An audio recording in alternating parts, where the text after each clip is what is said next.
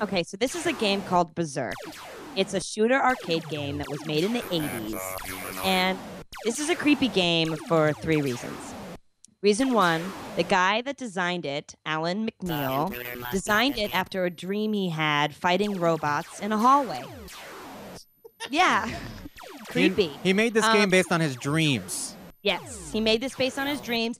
And I've had worse dreams, but hey, I had a dream. I had a recurring dream where I was Mickey Mouse and I was on the moon, and it ended with me going down a water slide, and then my family went down the water slide, and I flew off the water slide alone and landed on a circus tent and woke up. But my family went to, and then I would wake up and I would have came all over myself. Ew, Brian. Okay, never mind. But the rest of it's true besides the coming. Because what I'm trying to say is, how's that a video? That's not a fun video game. But it looked like a video game. It looked like I was playing Mickey Mouse in a video game on the moon. I forgot to mention that. You win the game when you land on a tent in an orgasm? No, it's not a win. It's a dream. It's something about my family and me not being on the same page, and they all go down the slide together, and then I fly off, and I land on a tent. And all right, it's so it's a falling dream. Fucked up dreams. Yeah. This Anyway, guy Berzerk. had a fucked up dream. This guy had a fucked up where dream. robots were chasing him, which was very In a advanced. hallway. Very advanced for the 80s. So in the 80s, everything in arcade games kind of looks like hallways. So this is a perfect design, right? He had a dream about a hallway, and he's like, "This is so convenient. I work in hallways." So another creepy thing about this game is that there is a villain, and the villain in the game is just a big smiley face. So it's like a yellow smiley face, but it can't be killed, and it will kill you instantly. So it just appears out of nowhere, smiling at you, and there's no way to defend yourself against it except for that you just run away from it. Well, I've seen people avoid the face. The trick is you got to kill the robots before the face gets you. But that face, it's a scary face. It can go through walls. It's hard to, and it's named Evil Otto. And it's just a smiley face. It's just a smile face named Evil Otto. That's the villain. A smiley face. I know. Happiness is the villain. Yes. Yes. Now you're on to something, Sebastian.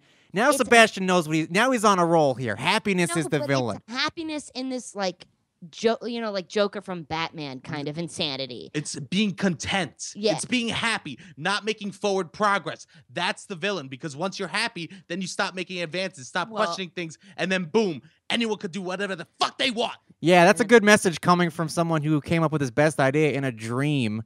Let me go to sleep and be the most productive I've ever been. Alan also named this Evil Otto after a Who's Alan? Alan, the guy who designed the game, the hallway the sleeping guy, the hallway guy. The sleeping guy. Alan, that's his name, Alan? His name's Alan. I'm calling him Alan because his name's Alan. I thought everyone who made video games was Japanese. No, that's just my racism. Alan McNeil, dude. This is the 80s we're talking about. Everyone wanted in on this. McNeil? He's Irish? Ugh. All right, go on, Phoebe. I'm sorry. Go on. Jesus, that sounded so horrible. Audible. I'm sorry. Okay, so he named this Evil Otto after his coworker named Dave Otto. Oh. Who, according to Alan, would smile while chewing you out. So that's why this guy's creepy. Because would keep... This is a quote. He'd smile while chewing you out. That's so fun. Hey, Dave, did you see that video game I made? Oh, you're yeah. the bad guy. And you're just a smiley face that goes through walls.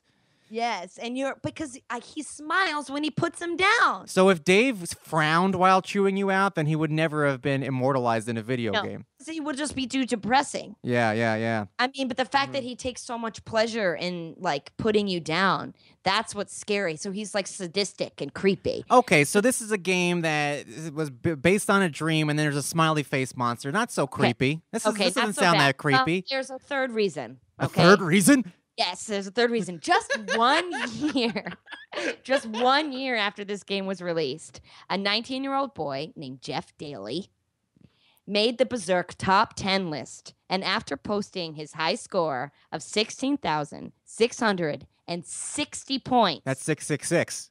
I know. That's the Satan's number. I know. Well, this kid at 19 dropped dead of a heart attack. Dropped dead at 19? Yes. of a heart He- attack after posting the high score? Yes, he posted the high score. I don't know about this one either. No, He died. dropped dead in front of the machine? Yes, he dropped dead. He got the high score, and then then his heart was like, I cannot take it anymore. This is too exciting. He died. And then 1 year later, an 18-year-old boy, Peter Bukowski, after entering Friar Tuck's game room in Illinois, made the Berzerk top 10 list twice in 15 minutes. Wow. Dropped dead of a heart attack. He died too? And how old was he? 18. 18. So the next victim's 17.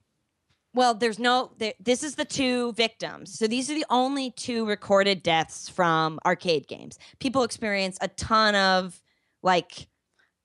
seizures and blackouts, and they get really dehydrated. Yeah. And maybe they die later from this. from natural causes when they're 90. Yeah. Or from natural, Some people play video games and then they die of diabetes when they're 72. I mean, I didn't look into it. I'm sure other people have died from arcade games, but this is the first. These are the first heart attacks from teenagers. This seems like a direct attack from Alan. If you looked at the game, it's really highly stressful, and the music, it's just offbeat. It's just offbeat. Yeah, I don't like the music. You'd think with a game like this, they might take it out of the arcade game. Listen to that. Yeah, that makes my heart jump a little. I mean, games are crazy, but these kids, really high scores. Something interesting about Berzerker that we didn't mention is that this was the first game to talk to you. This was the first game that had vocal words saying, and they can say 30 words, which is the most ever, And maybe that's why it was so startling. It was just you really got involved. Yeah. This is the first game that you was talking with you, talking at you. They kept on saying, more cocaine, do more cocaine. No cooperation.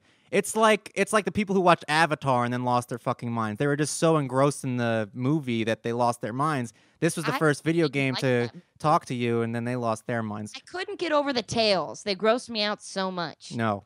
All right, now we're going to move on to number 3. Wait, Brian, do you know what happened to the game? No, what happened? Did it get taken by the Men in Black? Absolutely nothing. It just, you can play it. Oh, you can still play it. You can play it. That's great. So look for Berzerker, and you can play Berzerker. All right. Two children have died playing it, but you can still play it. And then boom, anyone could do whatever the fuck they want.